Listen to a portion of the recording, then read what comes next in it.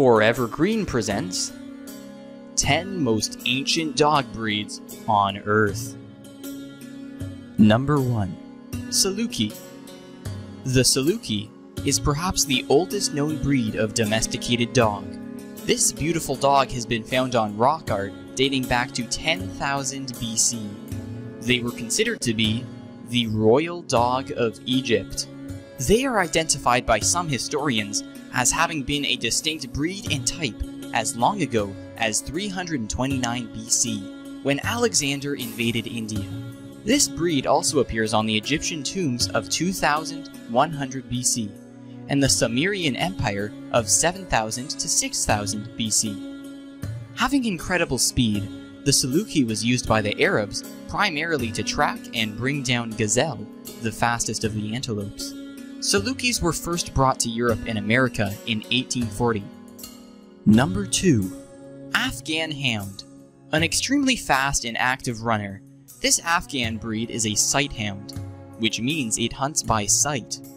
Little is known for certain about its origin, but it is mentioned several times in Egyptian papyruses as well as pictured in the caves of northern Afghanistan more than 4,000 years ago. The breed was kept pure for centuries, and its exportation was always prohibited.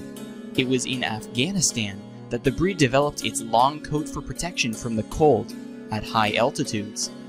It was first brought to Europe in the 1920s by the officers of the East India Company. Pablo Picasso owned an Afghan hound named Kabul. His 1962 painting, Femme au Chien, features an Afghan hound which was sold for $10 million in 2012. Number 3.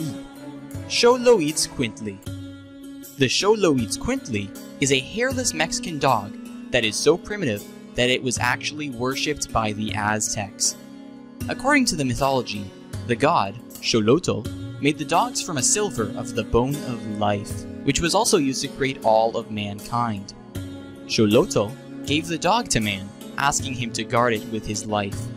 In exchange, the dog would guide man through the world of death.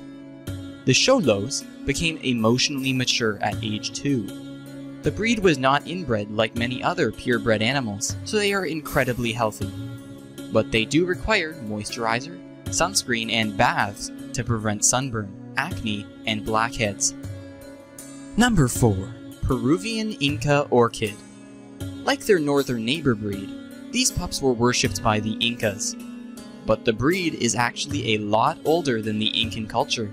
Pictures of the breed appeared in Peruvian artwork from as far back as 750 AD. Peruvian folklore, much of which is based on Incan stories, says that hugging the dogs can help with medicinal problems, particularly stomach problems.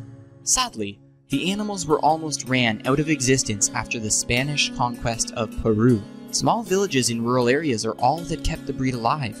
They need lotion and lots of baths to prevent sunburn, acne, and dry skin. Number 5. Norwegian Lundehund. The Lundehund has some amazing features that make it physically unlike any other breed. One of its more distinct characteristics is the fact that it has 6 toes on each foot. It also has unique shoulder and neck joints that allow it to stretch its legs out straight in both directions and to reach its forehead all the way to its back. It can also close its ear canal at will to prevent dirt and water from getting in. The dogs were originally trained to hunt puffins all the way back in the 1600s, but after the practice died out, the breed almost went extinct. By the 1900s, the only small population survived in the small village of Monstad. In 1963, there were only 6 of the dogs alive, and thanks to the care and effort of a few dedicated breeders, there are now at least 1,500 of the dogs alive. Number 6. Chinese Shar-Pei. The Chinese Shar-Pei is thought to have originated in the area around the small village of Tai Li in Kwantung province, and has existed for centuries in the southern provinces of China. Apparently since the Han dynasty, which is said to exist in 200 BC. Statues bearing a strong resemblance to the Shar-Pei have been discovered and dated to this period. This breed has been seen in pictures on pottery dating back to 206 BCE. The Shar-Pei, like the Chow Chow, has a black-blue tongue. These are the only two breeds featuring this characteristic. Number 7. Catahoula Leopard Dog. These pups aren't just unique because they have a cool name. They also are amazing hunters, and are even able to climb trees to chase prey. The dogs are believed to be one of the longest surviving breeds in all of North America, and were prized by Native Americans for their amazing hunting abilities. The breed's name comes from the Catahoula parish of Louisiana, where the breed originated. Number 8. Neapolitan Mastiff. Fans of the Harry Potter movies might recognize the massive mongrels as Hagrid's pet, Fang. While they aren't quite as massive as the one in the movie was made to appear, the dogs are incredibly large, standing over 2.5 feet tall at the shoulder and weighing up to 150 pounds. Historically, the breed is said to have fought beside the Roman legions, wearing bladed, spiked leather harnesses so they could run under the bellies of enemy horses and disembowel them. Sadly, despite their long breed history, they were almost extinct after World War II. But shortly after, an Italian painter set up a kennel to protect the breed by mixing the remaining Neapolitan Mastiffs with a few English Mastiffs to help diversify this amazing breed. Number 9. Puli. The Pulis are known for their mop-like appearance due to dense dreadlocks present on its skin, which also stop it from shedding and make it waterproof. While no one knows exactly where Pulis come from, there are indications that ancient Romans owned this dog breed, and there is some evidence that shows the breed is over 6,000 years old. It is said that they could be found in Asia over 2,000 years ago, and were introduced into Hungary 1,000 years ago.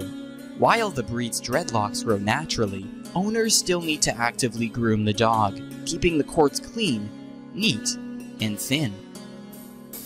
Number 10. Carolina Dog.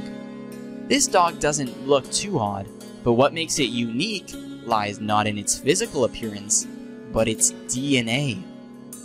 As it turns out, the Carolina dog may be the oldest canine species in North America, appearing in rock paintings by early Native Americans. They also share DNA with Australian dingoes and New Guinea singing dogs. They are still relatively primitive animals, subject to social hierarchy problems between their owners, and are not recommended for first-time dog owners.